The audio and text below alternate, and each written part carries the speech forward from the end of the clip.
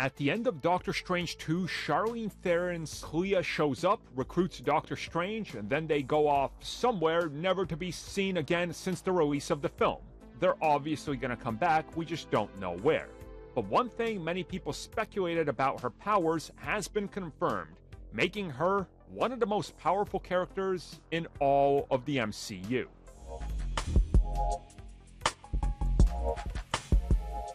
So at the end of Doctor Strange in the Multiverse of Madness, we see Clea shows up. She tells Doctor Strange there's things that she needs help with. They gotta go take care of some problems in the multiverse.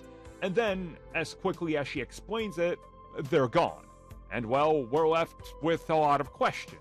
Well, it's now confirmed that some of the speculations we had about her powers are in fact true, and make a significant change to the character in the comics. So first and foremost, we know that her armor is meant for light multiverse travel, and that her armor is in fact lightweight for this reason. She doesn't need to wear giant armor or anything like that, because this enables her to be able to travel through the multiverse with this armor, thus making me think that you probably can't bring specific items through time or something like that. But it gets more interesting. They also reveal, and this is coming at us from the official Marvel Studios update and the encyclopedia and the books that they put out, that she can in fact cut tears into reality and enter multiverses as she sees fit, hence why she's wearing this armor.